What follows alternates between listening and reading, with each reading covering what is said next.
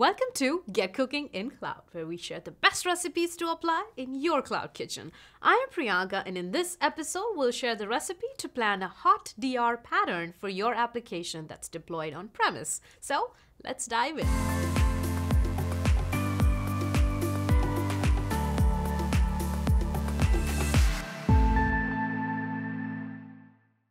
A little recap. In the last two episodes, we talked about Main Street Art that runs their applications on premise and are building a DR infrastructure on Google Cloud.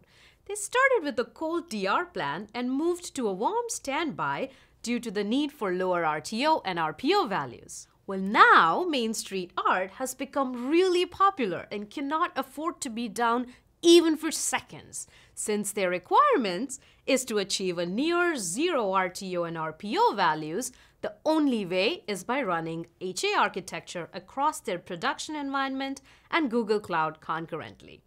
Let's see how this works from the setup perspective. We create a VPC network. Then we configure the connectivity between the on-premise network and the Google Cloud network. We create custom images of the servers in Google Cloud with the exact same configuration as on-premise. Then configure the replication between on-premise database server and the one on Google Cloud. Remember that if your database systems permit only a single writable database instance when you configure replication, then you might need to ensure that one of the database replicas act as a read-only server. Create individual instance templates that use the images for the application server and the web server. Configure regional managed instance groups for the application and web servers. Then configure health checks using Stackdriver monitoring and load balancing using the regional managed instance groups. Configure a scheduled task to create regular snapshots of the persistent disk. And lastly, configure the DNS service to distribute traffic between your on-premise environment and the Google Cloud environment. With this hybrid approach, you need to use a DNS service that supports weighted routing to the two production environments so that you can serve the same application from both. In case of a failure on-premise, you just disable the DNS routing to the on-premise web server, and that's it. In most cases, the DNS service supports health checks and will automatically route all the traffic to the healthy servers on Google Cloud.